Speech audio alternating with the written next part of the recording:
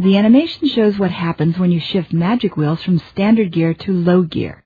In standard mode, the small gear sector on the left locks the gearbox so that there is a one-to-one connection between the hand rim and the wheel. When you rotate the handle and shift to low gear or 2-to-1, the smaller gear on the right engages with the larger ring gear and power is transmitted through the gearing, giving you a 2-to-1 ratio. This animation shows how the Magic Wheels hypocycloidal reduction gear works. Once engaged in low gear, the small spur gear is connected to the hand rim through an eccentric crank.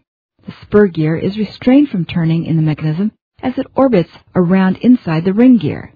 Because it orbits without rotating, it revolves around the inside of the large ring gear, which has twice as many teeth, creating the 2-to-1 ratio, and thus requiring half the effort to push the hand rims. The unbalanced load on this two-gear system is what makes the hill hold with override work. Each wheel is made up of over 250 precision parts. This animation shows a blow-up of all the intricate assembly that creates Magic Wheels' two-gear wheels. Each precision part is carefully inspected for accuracy, quality, and performance. They are assembled with carefully controlled processes.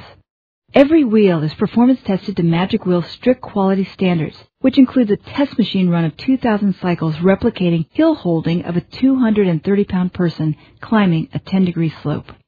Magic Wheels' advanced technology also includes carbon fiber composite wheels and ultra-light hand rims to offset the additional weight of the centrally located gears.